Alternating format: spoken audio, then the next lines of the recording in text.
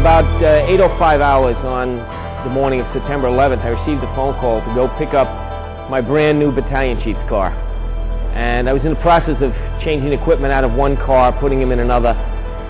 And the second plane hit the tower while I was changing over the cars. I immediately was dispatched on 001 to Manhattan. I rendezvoused with our MSU. We fueled up, and as we were leaving headquarters, we saw the second plane hit the South Tower. And right at that time, we were dispatched on mutual aid. So we arrived about 9:40, 9:45.